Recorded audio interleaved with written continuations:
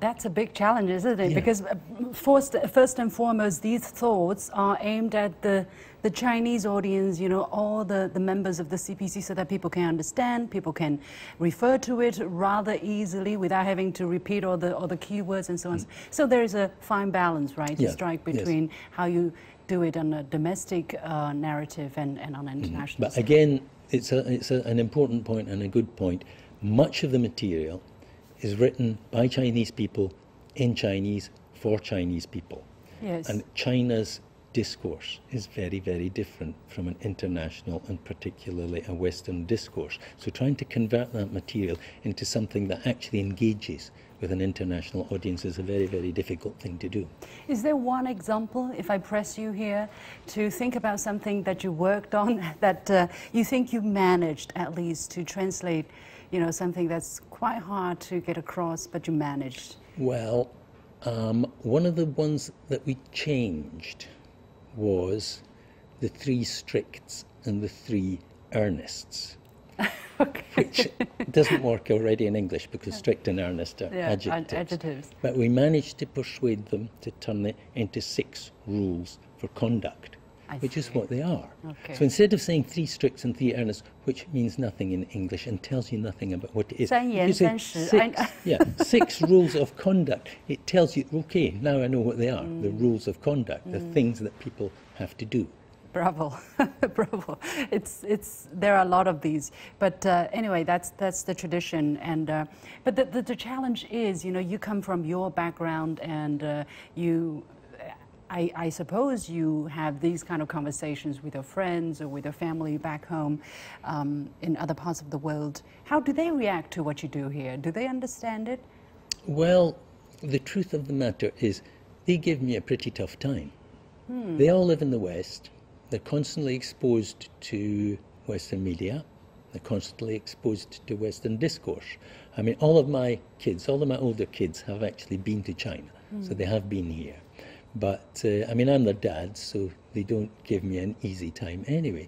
But those of my family that I discuss the matter with, they give me a pretty tough time.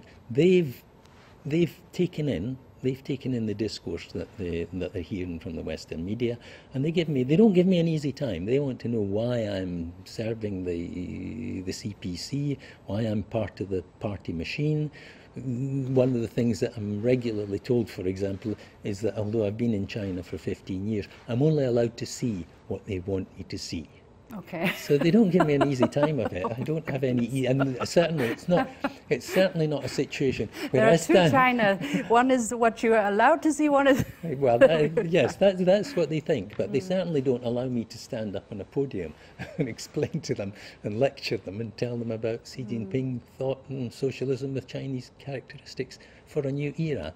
But why do you insist on doing this in the first place? I mean, okay, I want to go to you know, exactly why there's so much misrepresentation about China, but just out of interest, because this is very different from what you were educated in. You know, you travel around the world. Why do you think this is so fundamentally important to do? Well, my wife is Chinese, and when my wife comes to Scotland, she doesn't spend all her time lecturing me about all Scotland's shortcomings. She doesn't constantly point out to me all the things that are wrong, which would be very easy to do.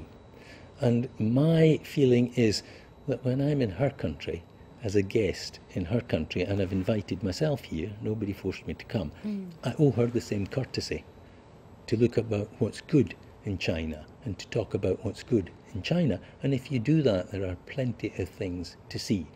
Anybody who wants to read what's wrong with China, or to listen to what's wrong with China, has hundreds or thousands of Western journalists to listen to or to read from, and they will find out everything that's wrong with China. I think that it's incumbent on at least 1 or 2 of us to try to tell the other side of the story, and that is why I do it. But indeed, there are a lot of misrepresentations about China, especially, for instance, when we talk about COP26, you know, the climate discussion, a lot of criticism. Why does China not promise more? Why, you know, Chinese president is not there, that he, you know, he's snubbing it and stuff like that. What do you think is really behind all of these sentiment? Well, That's a good point, and it actually takes me back to the discussion we were having a few minutes ago about the axioms. The scientific outlook on development was formed in the early 2000s, and it was a massive transformation in China's whole economic strategy. It was a shift from economic growth, which is purely focused on economic needs, to an economic growth which will take into account economic needs, social needs, and environmental needs, and give equal balance to all of them. And it was called the scientific outlook on development. Under and these President five, Hu Jintao, and these 5 words tell you nothing about what it is.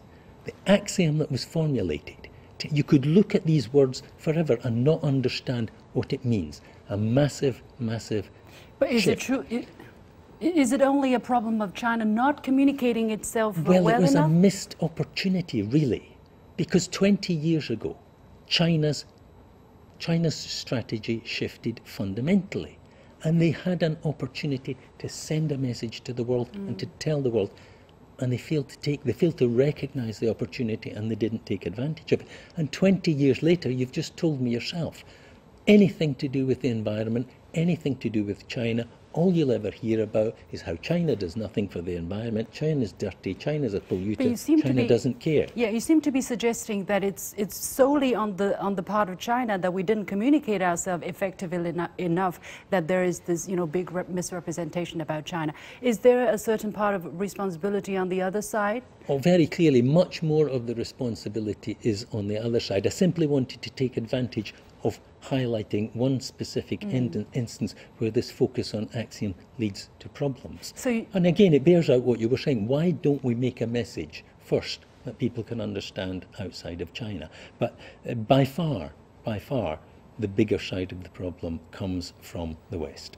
So you think China can actually tell its story much better than what we're doing now? I think China can do a much better job of telling their stories, because too much of the story is a formal discourse.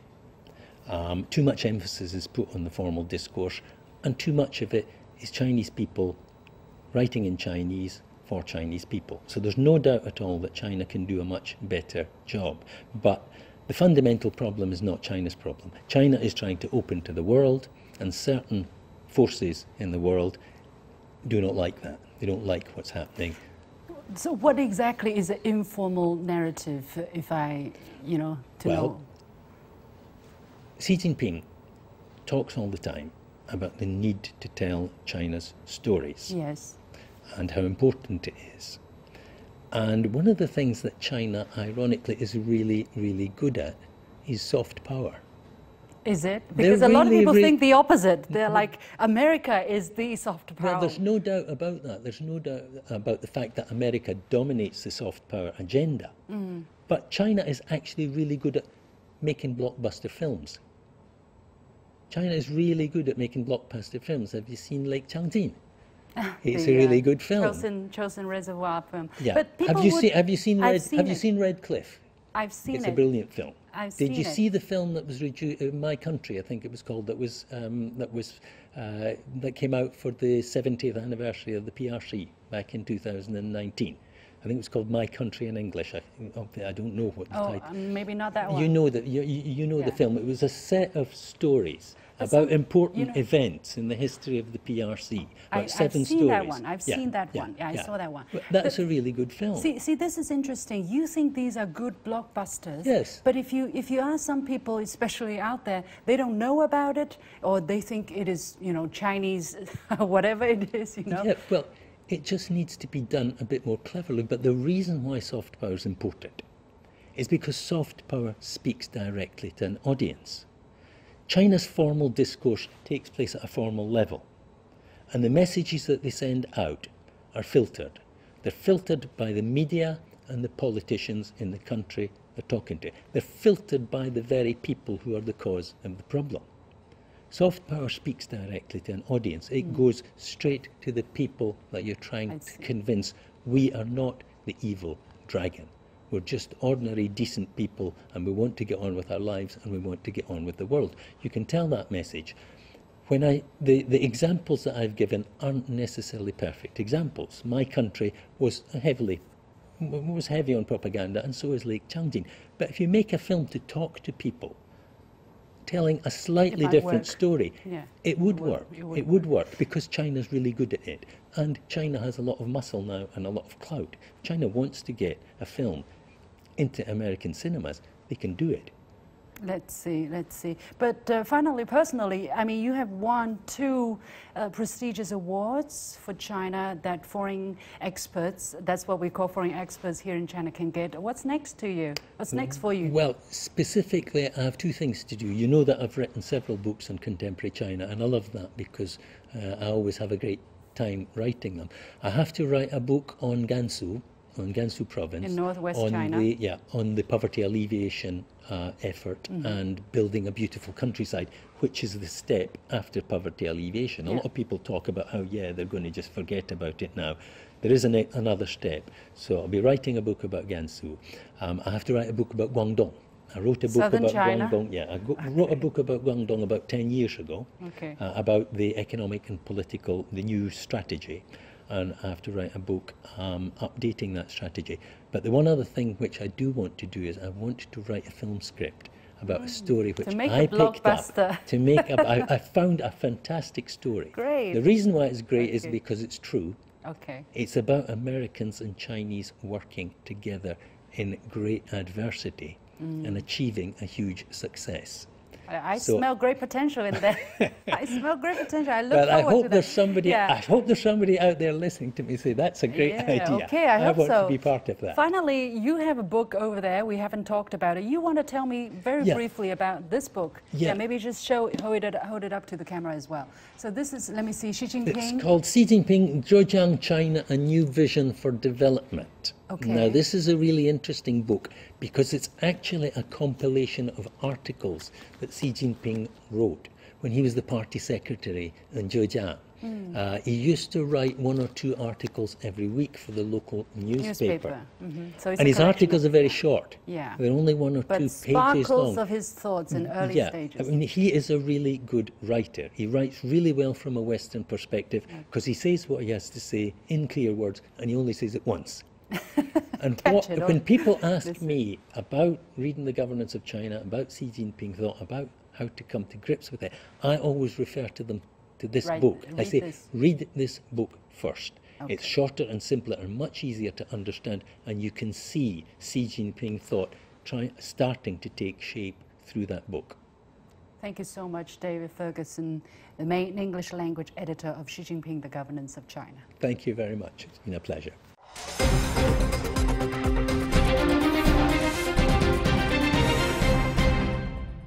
With that, we come to the end of this edition of The Point. As always, you can follow me on Facebook and Twitter using the handle Lixin in Beijing.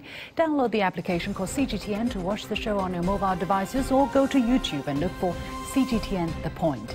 Thanks for watching. You've got The Point.